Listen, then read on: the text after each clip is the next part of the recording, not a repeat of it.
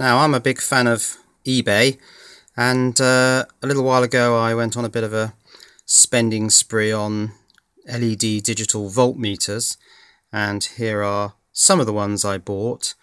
Now, typically you power them from between about 3 or 4 volts and about 30 volts, and the ones with 2 wires will measure that voltage.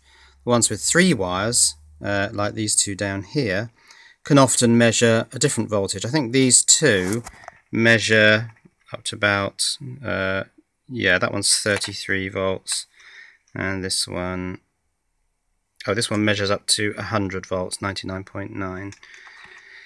But what I discovered is that I had no ammeters, so I've been on another spending spree.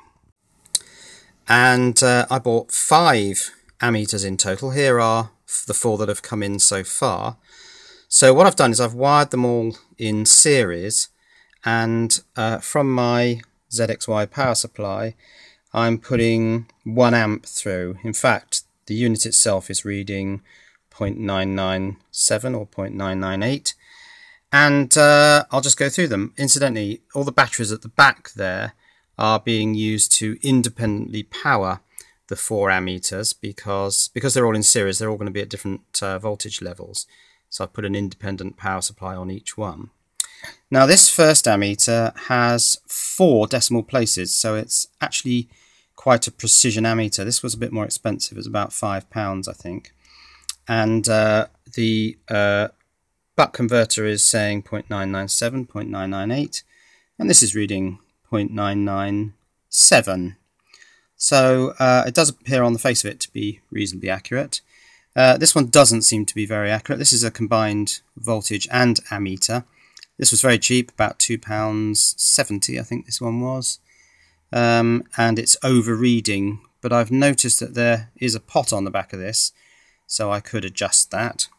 This one has big digits, and it's reading about an amp. It's reading a little bit high because it's flicking up to 1.01. And this open frame one is flicking between 0.99 and 1 amp. So they're all reasonably accurate. The volt amp meter is a little bit overreading, and the precise one, I'm quite happy with the precision of that. So let's now take the power supply up to 2 amps. 1.8, 1.92. And then it'll tell you the actual current that's flowing. So 1.999 it's saying. And on the precision ammeter, now that's not as good now. That's reading 1.992 approximately. 2.02 amps on that one, that's reading high. 1.99 and 1.99. Not too bad. Now this precision ammeter only goes up to 3 amps. So let's try 3 amps. And we got 3.001, 2.986, so it's reading a bit low again, or possibly this one's reading high, of course. 3.02. These other ammeters, I bought them all in the 10 amp version. I thought that was probably the most sensible current rating. So we got 3.02, 2.98, and 2.99. And just a final check at 100 milliamps, and the power supply is actually reading 96 milliamps.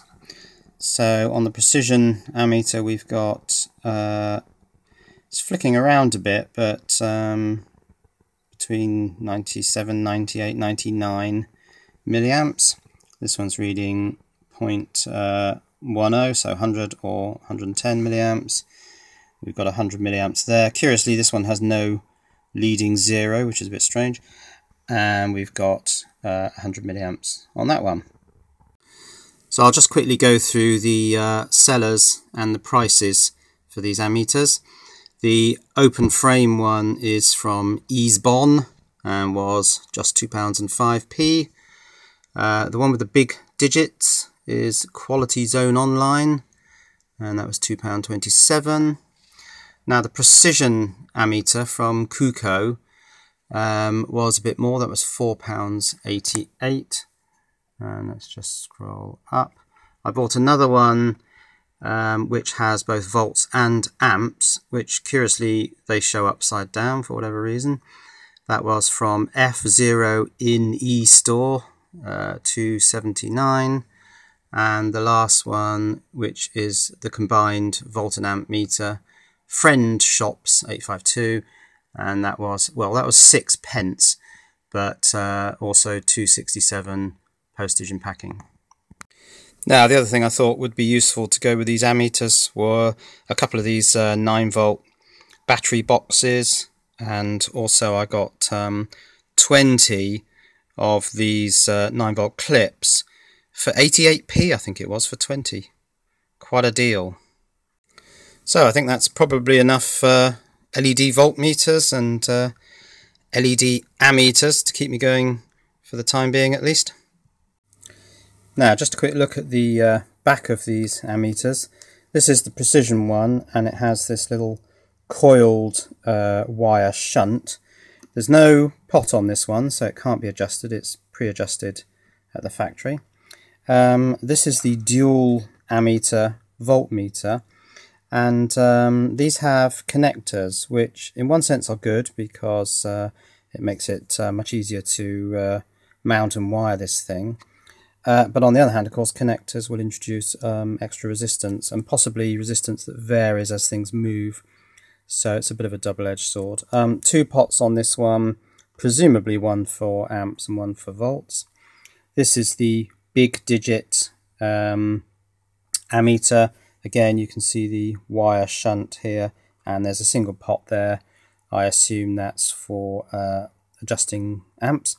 And then the little open frame one, again, you can see the wire shunt, but there's no pot on this one, so that's preset. That can't be adjusted. Now, although the one with the pre-wired wires isn't going to give you connector resistance, the problem is with these is that you only have to move them a few times and the wires start to break away. Now, that problem was sort of semi-solved on some of these LED voltmeters, where they've actually trapped the wires between the PCB and the display, which is quite a clever idea because it kind of works as a strain relief. So that would be also quite a good idea for an ammeter, although I'm not quite sure where they put the shunt for that. But that's it. That's my eBay ammeters.